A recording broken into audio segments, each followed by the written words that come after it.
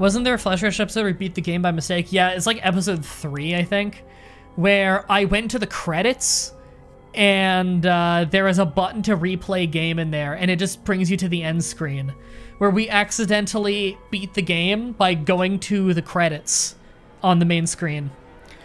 Anyway, hunting rifle. Yeah, this uses .223 caliber shots.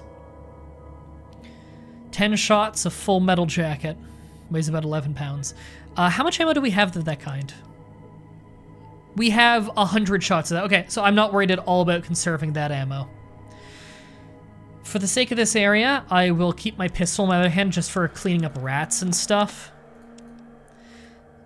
Okay. In fact, we'll take it out. So switching between your two hands doesn't take any AP points in combat.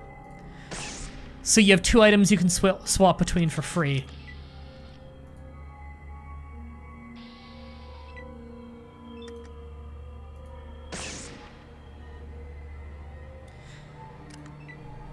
What would you say is the worst episode of Flash Rush? Oh, I'm not sure. I can tell you what my favorite episode is. I have a lot of episodes I love, but my favorite, and I don't even know why, because it was like the least remarkable game in the world, but me and Brandon were on a roll that day. Everybody watching this, whether you're familiar with the channel or not, nice, is that another 50? 15. Still good. Just YouTube search Flash Trash, Risk Subway Escape. It is the most mundane game in the world, and yet for some reason I am, to this day, like, I don't rewatch much of my stuff after I've edited and uploaded it. I'm just like, you know, it's weird watching your own content sometimes, but I just go back and watch that a few times every year, and I will genuinely laugh out loud. It's just a fucking funny one. Gonna pick the Jinx trait. Have fun with it. Jinx trait is one of those traits I recommend. If you've already beaten the game before and you just want a really goofy playthrough, do Jinxed with 1 luck. Or I think Jinxed might give you 1 luck anyway, but it's really unlucky shit will randomly happen to you all the time, but it will also happen to everybody around you. Every battle is completely unreliable, but it also becomes a fun game of, everybody's just constantly hitting critical failures, because it's a D20 system, and so it's rolling dice in the background. Everyone is constantly getting critical failures, so people's guns misfire and jam, people will shoot each other by mistake, people will misfire and drop their gun on the ground and you can pick it up. Like, it's just goofy shit constantly. It's really funny. That's another 15 rifle shots. Anything insidious and impossible to see in here? No? That locker right there I want to get to, because that's where I can get a leather jacket, which is the first piece of armor in the game, and we'll need that for getting dog meat. So for anyone who doesn't know, this is a reference to a movie I love, a series of movies I love, actually. Although I've only seen the first 3, I never watched the new one. Mad Max. The reason this has 1 sleeve is from Mad Max 2. It's because near the end of Mad Max, Mad Max always wears a leather jacket. His arms run over. And so in the second movie, the sleeve is missing. And it's never outright stated, but it's implied that, you know, the hospital would have to cut off the sleeve to get to his arm to treat it. Because that's what you, in the hospital, you don't like just rip someone's clothing off because you don't want to jostle the body part, you just cut the sleeve off. And so it's always been speculated that that was just a really cool attention to detail. Okay, I don't think anything's in there. And we're almost done this floor. I'm clearing the whole place of enemies to get a lot of experience.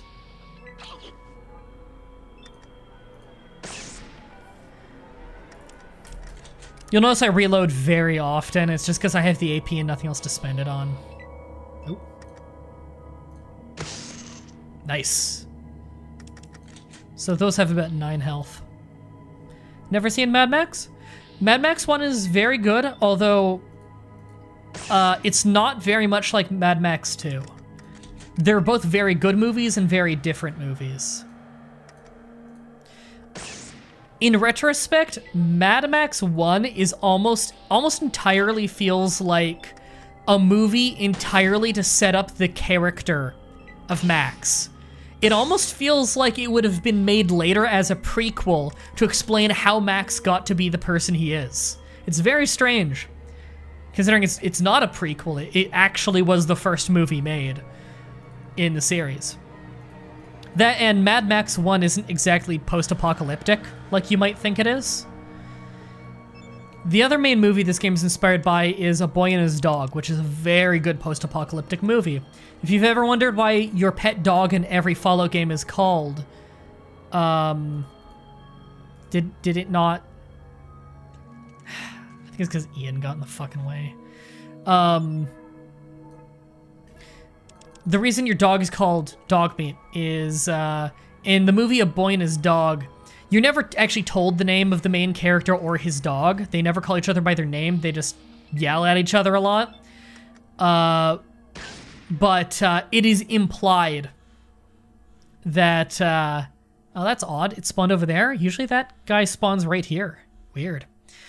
But you know, it's implied you never learn the name, that the name isn't actually dog meat. It's just a derogatory name. But the fact that your dog is called dog meat in this game is a reference to that. Wow, the mole rats are really coming out. Okay, I'm gonna switch to my rifle then, just to make sure I'm killing them. Rifle has the same picture as the shotgun in this game. Just because they can only afford so many sprites.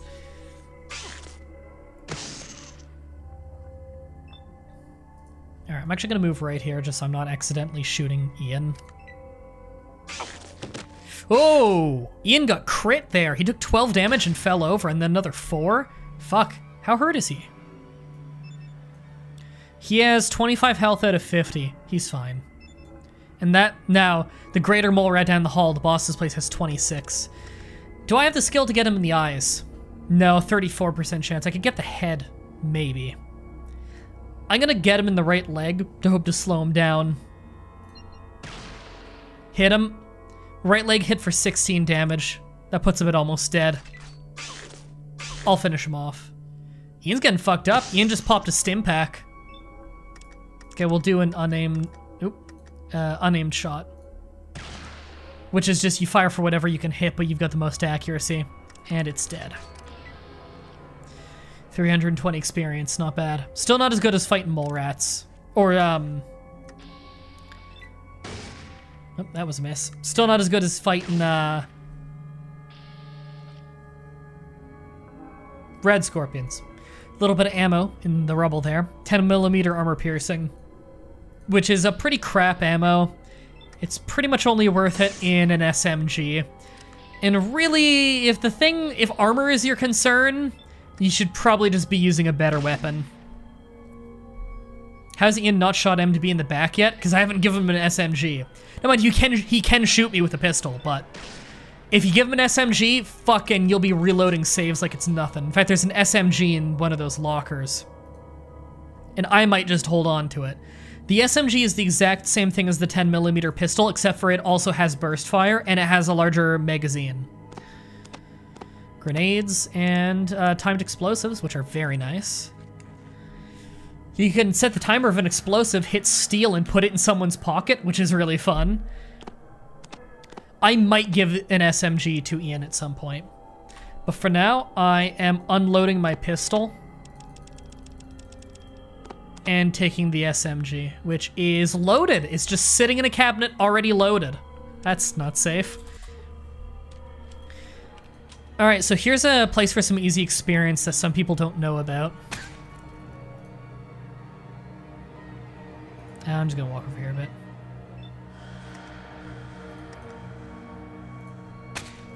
There we go. If you just walk up to this wall, you get experience. 500 experience. You are able to determine that the command and control center is definitely buried under more rock. You'll have to look for a water chip elsewhere, because this in a regular vault is where the command center is and where the water chip would be. And right there is a crowbar on the ground that looks suspiciously like a nightstick. We actually can't carry it right now. Oh, we're getting a raid from Bogart. Thanks, Bogart. I appreciate it. For anyone who doesn't know, Bogart is the guy who is in our playthrough of... yeah, I don't even care about that item. He's in our playthrough of Resident Evil Outbreak and Outbreak File 2. He's got his own really good stream. So everybody go follow Bogart if you're there live as well. See you, Sassarus. Hope you sleep well. And for anyone coming in from Bogart stream, hey, I'm MDB. I play Fallout 1 and 2 through every single year since high school, just as a tradition. So I've beaten this game like 9 years in a row or something, 8 or 9 years. I've probably beaten the game about 12 times grand total.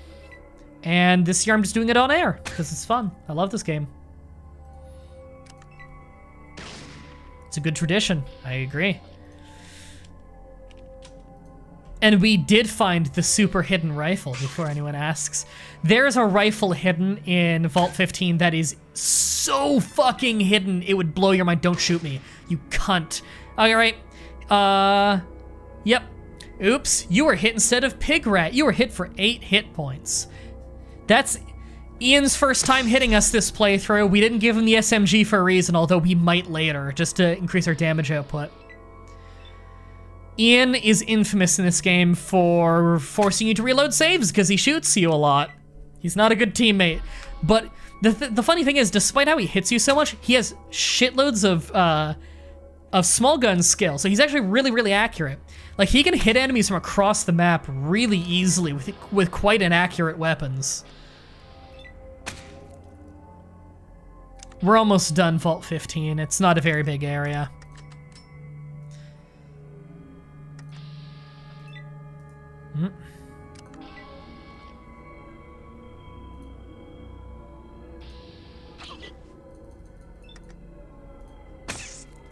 Almost done. I forget, can we use science on this computer right here? No, you failed to learn anything. I think that was in Fallout 2 that you can use science on a computer in a very similar looking area.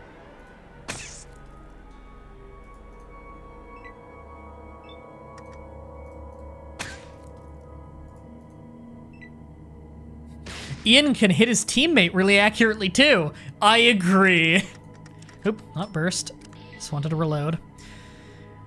Reload is a weapon setting, by the way. It's just a weird UI thing. You just keep right-clicking through your weapon to go through the different weapon settings. Counts as a fire type, which is incredibly strange. All right, this rat's the last enemy in the whole place. There we go. We've cleaned out all of Vault 15. Every enemy here is dead. And we have every piece of loot we care about. I'm sure there's like a bullet laying around somewhere that I haven't seen, but I don't care. I've got the rifle, I've got the armor, and I've got the SMG. Those are the things I really wanted. And we're allowed to open carry our gun when we get back to town, so that's fine. Because Shady Sands doesn't care about open carrying a weapon. I like to think that, and Laurel, Ian just hates you. Actually, Ian was supposed to be in Fallout 2, but he was part of cut content.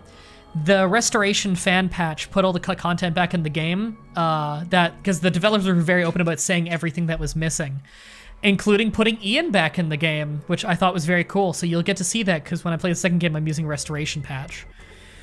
So Ian is in Vault City, in the tavern, in that. Because the thing is, the memoirs, the official canon memoirs of the Vault Dweller say that Ian died to a flamethrower in Necropolis from a super mutant. But Ian in the second game says that he just wanted to live a quiet life and retire, so he asked for the Vault Dweller to say that he died going out in a blaze of glory. So he literally had him get set on fire in a blaze of glory, which is funny. All right, let's go back to Shady Sands, and we'll have our final Shady Sands quest here now that if you save them from Red Scorpions and wait 2 days, that is the requirement for the next quest. It's been more than 2 days, though. I've been hit, and I was not poisoned this time, so I'm just gonna fucking one-shot him. Burst Fire gets multiple hits, so we did 64 damage, which is so much more than the health of this thing. It's also a crit roll in every bullet, by the way, so if you're a crit build, use Burst Fire weapons, and you can fuck up anything. Wouldn't Ian be really old in 2? Yeah, Ian explains it as he spends so much time around the irradiated vats from Fallout 1 that he's probably part ghoul. It's a lame explanation, but it works. He was just for fan service. Alright, we're healthy again, though, because time passes very fast while traveling on the map, and so we naturally healed up. All right, we're just gonna go talk to Aradesh to start the final quest in Shady Sands. It shouldn't be too much of an issue as long as Ian doesn't play like a fucking idiot. Thank goodness you came. I am in desperate need of assistance. My daughter Tandy is missing. I do not know what to do. I mean, that's pretty scary, but can you tell me about the Vipers again? Be very careful with such as these. Raiders who are fanatically religious can be quite dangerous. No one here knows of their base. Thanks, I needed that reminder. But have you tried to save her? My people are not skilled in this. Already 3 patrols have gone out to look, but none returned. Will you help me? I can't really say I have heard of that. Oh, you don't know what farms are? You've got one. Okay. Okay, who could have taken her? Seth and I believe one of the raider clans is responsible. Retribution for our resistance to them. Take this spear. It was found where my daughter was last seen. Okay, I'll check it out. Please, talk to Seth. He knows much about these raiders. And Godspeed, Wanderer. Will this medicine cure Amphi? No, I have not heard of that. I didn't think so either. Alright, did he actually give me the spear or is it too heavy? He actually gave it to me, even though I'm fairly sure there's too much weight for me to carry. I'm at 177 total weight. What's my cap? 175! Glitched it and gave me more items than I can actually hold. That's interesting. The spear is a passable melee weapon. I would say the sledgehammer's better. The sledgehammer's better if you're fighting other melee enemies because it knocks them away. But it's not good against melee enemies because then you need, or against ranged enemies because then you gotta run after them. As about ghouls, you might need info. That info. I think we'll just go save Tandy. I know where she is. I believe Ian can actually tell me the location. Nope, never mind. Wait. Raiders. There's several groups of raiders there. The most organized group is the Khans. They seem to think they can conquer the whole world or something. Khans? They're a sorry group of raiders who attack Shady Sands and think they're gonna take over the world or some crap. Alright. I've got 2 good weapons for this. Okay, so we didn't end up getting it marked on our map. I think there's someone you can talk to for that. Actually, you know what? Let me talk to Seth. Seth's dating Tandy. I'll talk to him. Thank you, Dharma. You're here, Wanderer, my girl. Tandy Aradesh's daughter has been kidnapped. We believe the raiders have her. Where are these raiders? They're to the southeast. Please hurry. I don't know what they'll do. Okay, I'll help her. I'll help get her back. I think that might have marked it on my map. Thanks for following, Miser? Welcome to the flock. Hope you enjoyed the stream. Yep, that marked it off. They're right here. They're very close. These raiders are Khans, I believe. So, drugs, prostitutes, stuff like that. Yep, they're the Khans. You can join the Khans if you're a low karma character. There's actually a few quests you can do around here that even the wiki don't have marked off with talking to people in tents, which is very cool. We're not gonna do them. We're not siding with the Khans. Better put that away. Right, he doesn't want me open carrying a gun.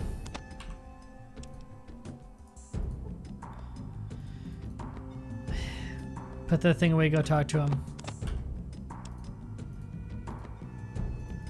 Is it because he has his gun out? Let me... Oops.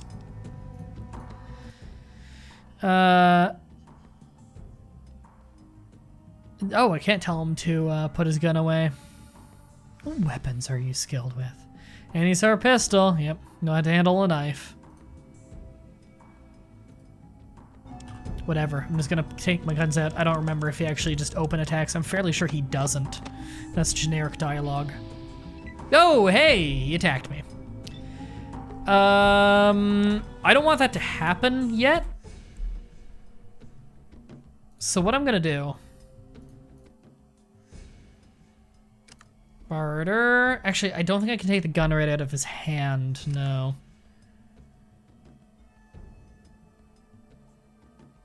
Try your next weapon next time we're in the battle. Nope. What I'm gonna do is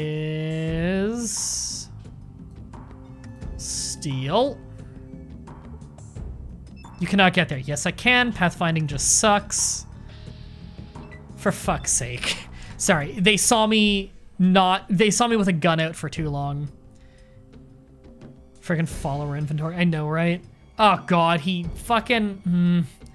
I can't get him to put his gun away. Does anyone remember if I can just tell him to fuck off? And he won't just disappear forever? I actually don't remember how that works. Usually I do this without Ian. You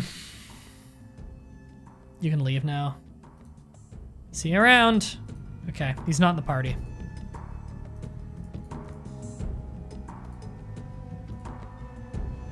But I think I'm gonna go talk to him.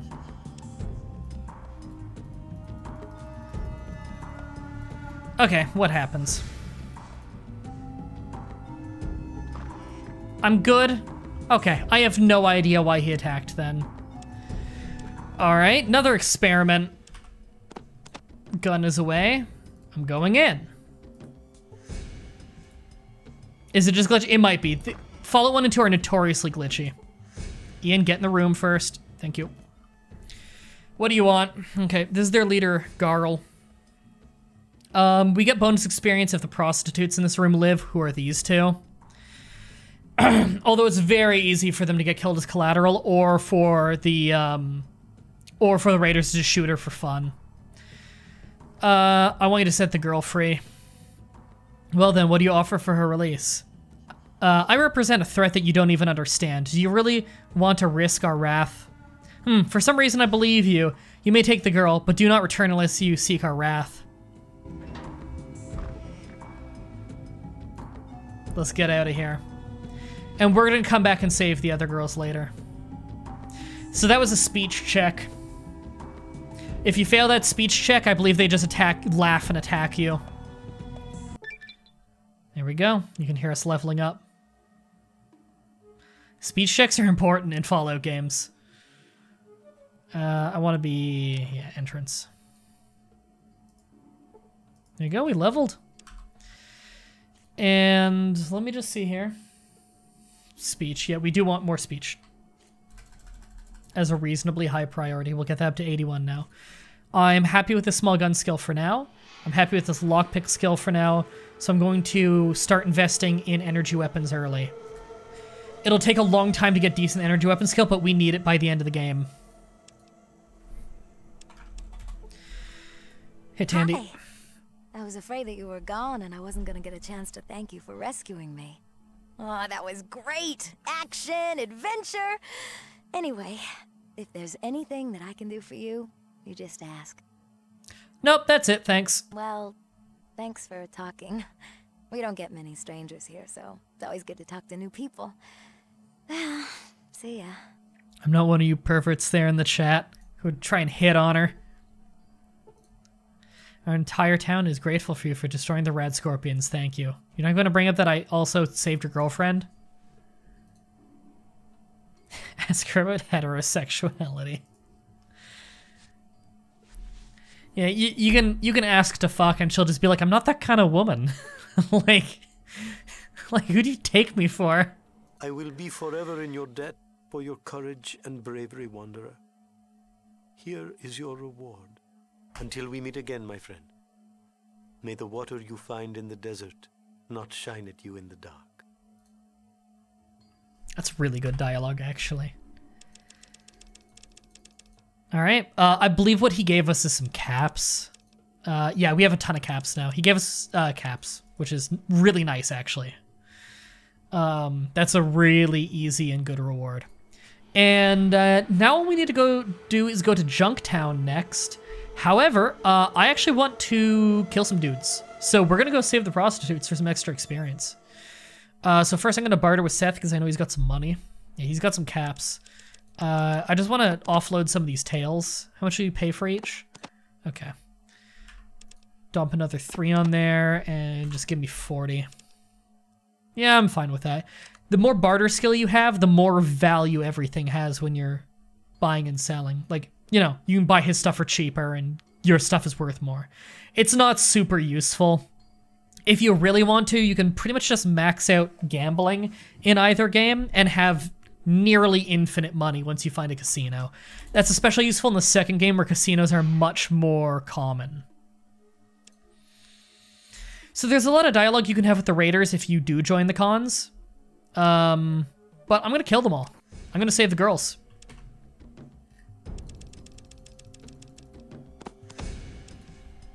Are these both reloaded? Yep. Now, they might just immediately shoot the girls in there when I start firing. I don't think they will, so we're just gonna see what I can get away with. Most of these guys use spears anyway. I'm gonna try starting the fight from out here. Probably not gonna hit, but we'll try. I have tons of ammo. We got him. 8 damage. How much health does he have? 33 total, wearing leather armor. That's rough. We might not be good enough to do this yet, but if we're not good enough to do this yet, we do come back here later. We'll see what we can get away with. Don't shoot me, Ian.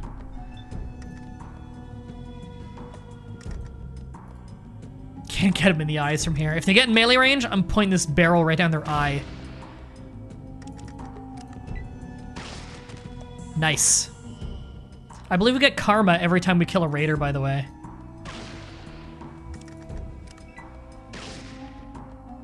Misfire. Right in the eye. Fuck it, I'm doing it. Yeah! Raider is critically hit in the eyes for 42 damage, blinding him with a stunning blow. The others didn't aggro yet? Alright. Get him to aggro. So, eye shots are the same damage as headshots, I believe, except with a really high crit chance. Missed again. Yeah, don't run up there, Ian, because I can't necessarily save you from 2 dudes coming up on your flank.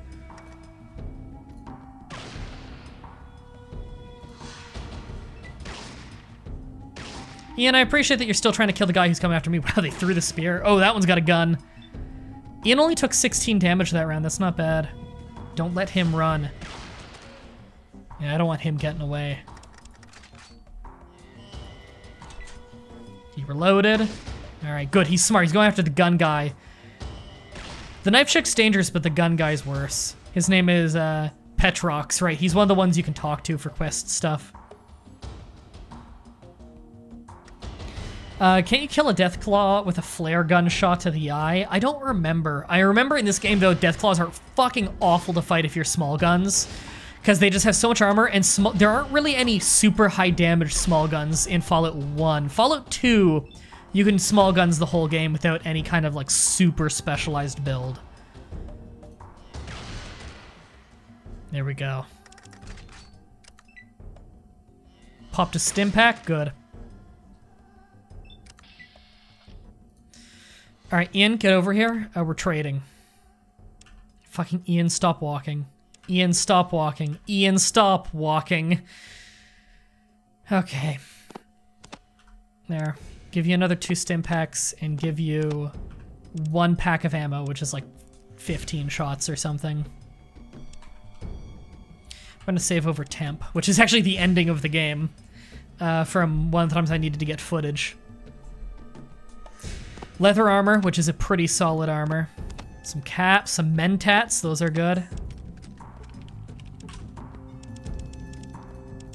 Alright, leather armor is an upgrade from my leather jacket in every way, but I do need to still carry my old leather jacket for a while. I believe leather armor sells for a bit, although it's a little heavy, so we're gonna carry some spares, but it's not, we're not gonna be like dropping everything just to collect them. I will drop a tail though. I don't need that.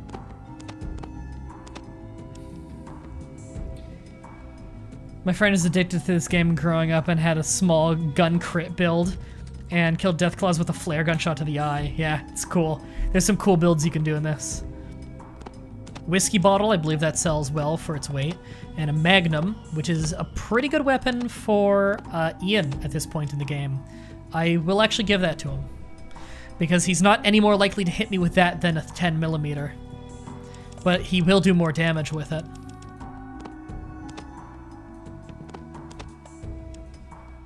So what I need to tell him to do is draw your best weapon when we go into battle. Right, that's what makes him put away his weapon, isn't it? I think it might be. Puts away his weapon so he automatically draws his best.